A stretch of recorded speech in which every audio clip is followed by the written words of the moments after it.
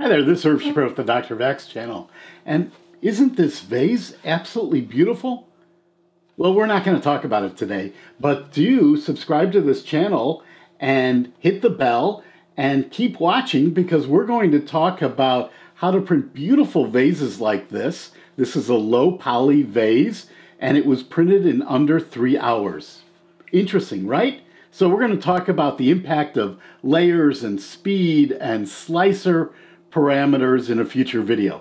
Today, we're going to have even more fun because we're going to talk about cookies. Yes, everyone has fond memories, or many people have fond memories, at least here in the USA, and probably throughout the world about Sesame Street and watching the Cookie Monster with your children, today with your grandchildren. Wouldn't it be even better if you could make your own 3D printed cookie cutters in any shape you wanted? I'm going to teach you today how to do that with completely free software. You don't have to buy anything. It's completely free. So stay tuned and let's learn something together.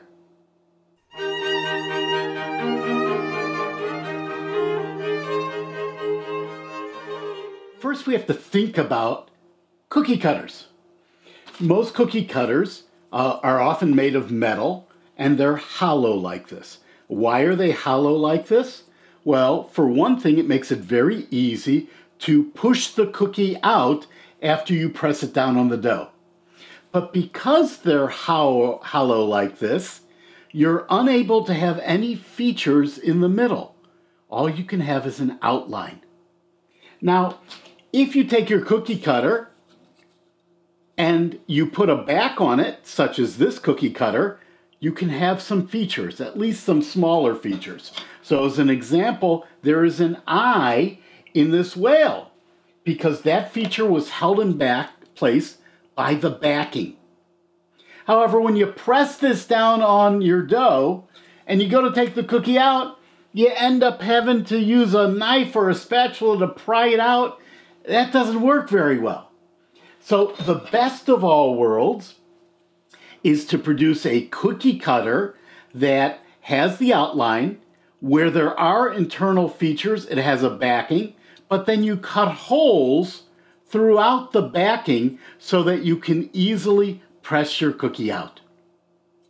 Now, cookie cutter shapes are generally very simple. Where do you find shapes like this? Well, if you're a great artist, you draw them yourself, you go into some program, you do all that. But I found a secret source of cookie cutter shapes. If you go onto the internet and you Google for free coloring pages for toddlers, you find a whole bunch of free diagrams, free pages that have simple shapes. Then with a little bit of image manipulation using a free paint program, and we're going to show you how to do that, a little bit of work with MatterControl, a free 3D modeling and slicer program, you can produce any cookie cutter you want. And you can make it as simple or complex as you'd like. Okay, let's turn back to the computer now, and we'll step through what you need to do to produce cookie cutters that look like any of the cookie cutters we have here in literally minutes. To get started in creating a cookie cutter, once again, we need a simple shape. So we're going to go into Chrome, we're going to open up a new tab, and we're going to look for free coloring pages for toddlers. Google will give us some images it's found. We're going to click on one of those that looks interesting, and that will take us to a page of interesting images. So let's take and select one of these that we'd like to use, and we have to remember that we're going to want to eliminate the inside because cookie cutters are basically the outsides. So let's find one of these that looks interesting. How about this fish here? I'm going to then right-click on it and say Save Image As. And it is very, very important that you remember where you save this, because you're going to need to open it again. And all too often we save things on our computer and then we can't find them. So I'm going to click Save. There was already a fish there, so we'll overwrite that fish.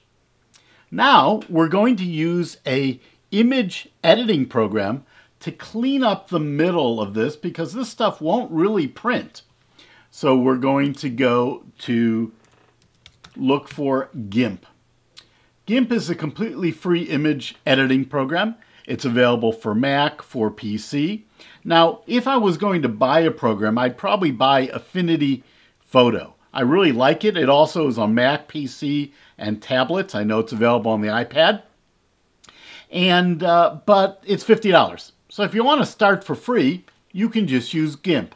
So you have to click on the download button, download the appropriate version for your operating system, and then we can close our browser and open up GIMP, because we are ready to begin cleaning up this program. So once it's open, we're going to File, Open, and we have to open up our fish file. And we'll begin by erasing things that are outside. Now, we could use the same technique to erase the detail inside, because the cookie cutter, once again, won't have that detail. It could have a little bit of detail, but not a lot. But I'm going to show you a different technique for doing that. Let's go to our Magic Select tool. It's called the Fuzzy Select tool in GIMP. Let's select it. Then let's go to Select and say Sharpen to make it as sharp as possible. Now we're going to go to Select and Invert. So now we're selecting the inside of the fish, not the outside. Then we'll go to Edit, Clear. Now you'll see this dotted line here. That's the selection, but there's nothing else on the page on the inside anymore. So now we're going to go to Edit, Stroke Selection. We're going to turn off anti-aliasing, because we want it to be a sharp line. 6 pixels is about right. And we're going to say stroke. We'll see that we have a very nice sharp fish. Now, if we wanted to put the eyeball back in, or any other detail, we could just figure out where that would go and put our eyeball back in. So we now have a fish cookie cutter ready to go. File, Export, and we're going to export this as fishoutline.jpg. Quality, we'll put it all the way at the top. Okay, we're all done with GIMP. Now we need to convert this into a three-dimensional object, because what we have here is an outline of our fish. So we're going to go to Close All, and then we're going to quit GIMP. Let's look at our object one more time, just to make sure we know what it looks like. Fish outline, and there we go. So now we will open up MatterControl. MatterControl is an all-in-one image manipulation, slicer, printer control program. I think it's the ideal program for new people just starting with 3D printing. In this case, I'm going to close the existing windows, and we'll start from scratch. Now, when you use MatterControl, you do have to define a printer, even if you're not going to use it to control your printer. So we're going to define our Prusa i3, and we're going to open up a blank page. Now I'm going to drag this icon right over here, which is the icon for an image conversion, onto my screen. And you can see that's a three-dimensional image. We'll go back to the home position. I'll select it again, and then I'll go to Change. Let me make this a little bigger to make it easier to see. And I'll go to change. I'm going to change this image to the fish outline. And now we have what looks like a cookie cutter. Okay, now we're going to make some changes to this. The first is we're going to make it 10 millimeters high. And now we can see how it looks there. I'll go back to the home position. Make it a little bigger to make it easier for you to see. And now, because we have this eye here, we need to have a base on this. So we'll select base, we'll select outline, and we're going to take the base height and make it just 2 millimeters high. So now we have our fish with the base. But if you recall, if we use a cookie cutter like this, instead of a cookie cutter like this, we won't be able to get our cookie out. So how do we fix that? Well, we're going to drag a hole onto the work plane. And then we're going to put that sort of right in the middle, in the area that we want it to be in, and push it down a little bit. Now we can go to a top view here, and we can actually make it quite a bit bigger because we're going to take up a lot of the open space here. Now we're going to select everything together, and I'm going to go to this icon that says subtract. And I'm going to subtract the cylinder. Click on update. And it will do a little bit of magical work now. And it takes just a moment, depending on the complexity of your cookie cutter and the speed of your computer. This could take a few seconds. And now we have a cookie cutter with a hole in the middle, all ready to be exported out. So I can go to this icon over here, and I have a couple choices at this point. I could slice it and print it if my printer is attached to MatterControl via a USB cable. If it's not, I could go to this icon here and I could say export. I could export it as G-code, ready to print. But in my case, I'm going to actually use the slicer that came with Prusa, so I'll just take and export it as an STL file. Export it as fish outline, or we'll call it fish cookie.stl.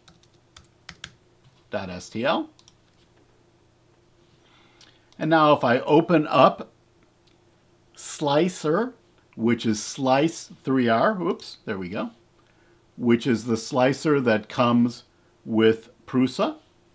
I could add this to my print bed. Go to cookies and fish cookie.stl. And now we are all ready to print this. Okay, let's go back to the desk and finish up this video with a summary of a very important topic we need to cover, and it is the safety of using 3D printers for printing things you're going to use with food. Okay, let's continue at the desk.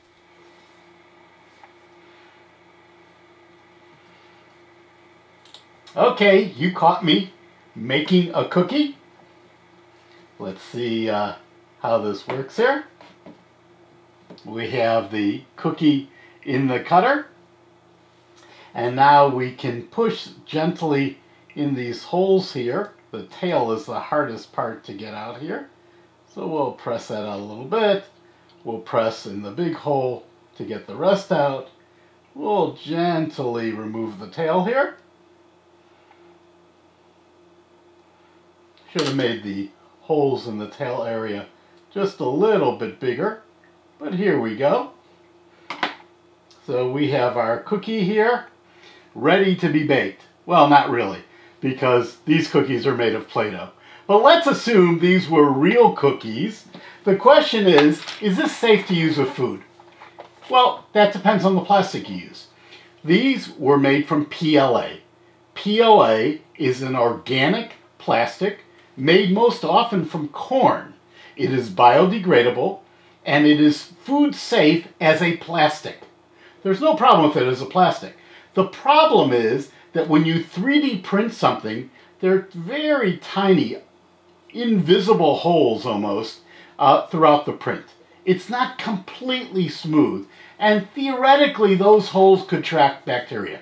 So using this for cookie cutters, completely safe. You're baking the cookies. You're going to kill anything that you could potentially introduce. No problem at all.